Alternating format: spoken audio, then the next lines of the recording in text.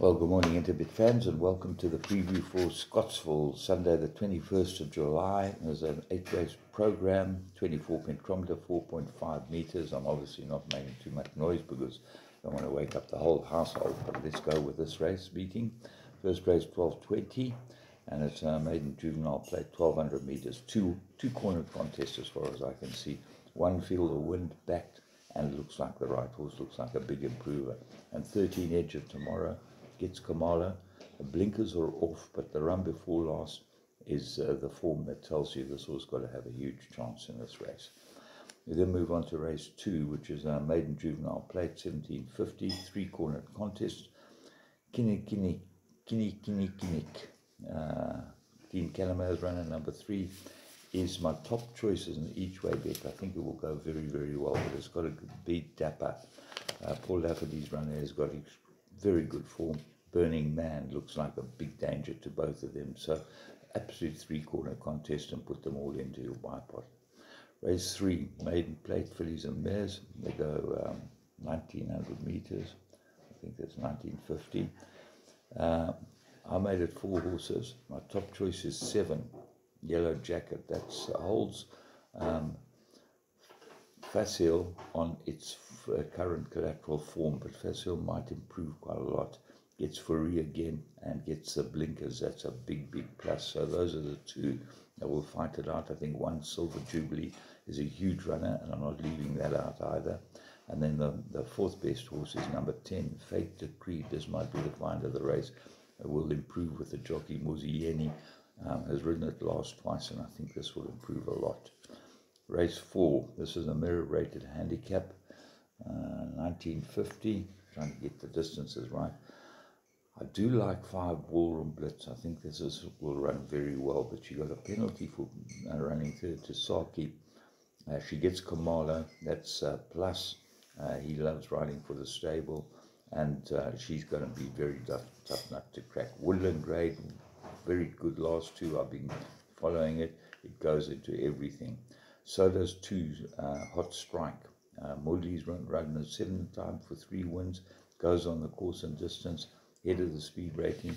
Really worth putting into. Reckless Love has got some form, but she's getting on now a bit.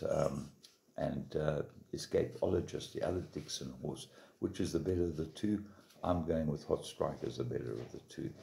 Race 5, mirror rated handicap, 1,200 meters. 6, not 6, 8 Strathclyde is my top choice. Richard Furry for Tony Rivlin chose a lot of pace.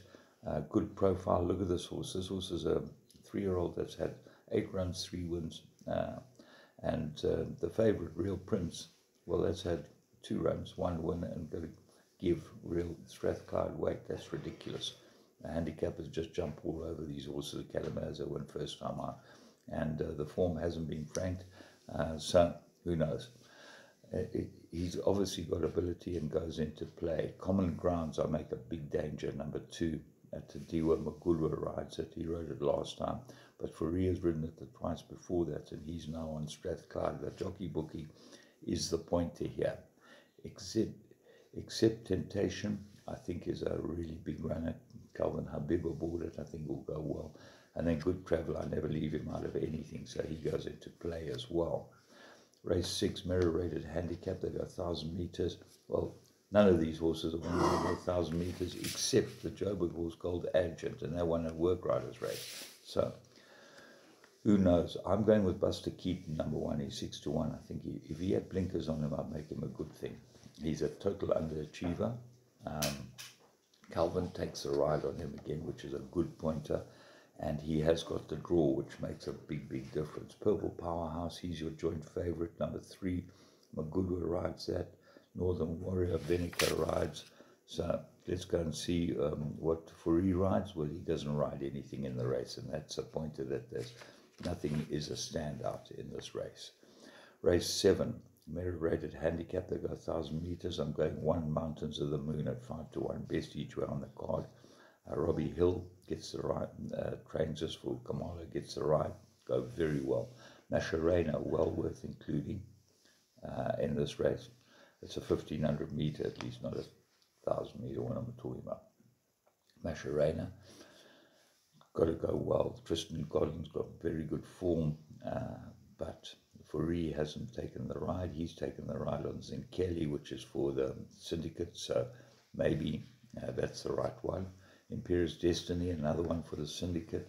The Turf never won, big problem. They had a speed rating. Malcolm's Dream won well last time and gets a penalty.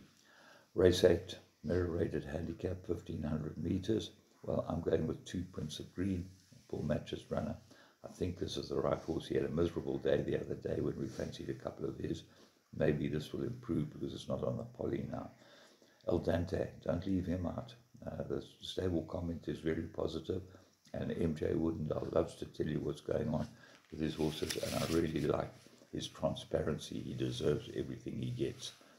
All of Wiley Riley, number 8, 10 Ralph the Rascal, 13 Josephine's Pride, and 6 Cybertime come in with some sort of chance in a very difficult race if Prince of Green doesn't arrive. So from me, James Goodman, and I'll enter their team. Hope you have a great day's racing at Scottsville.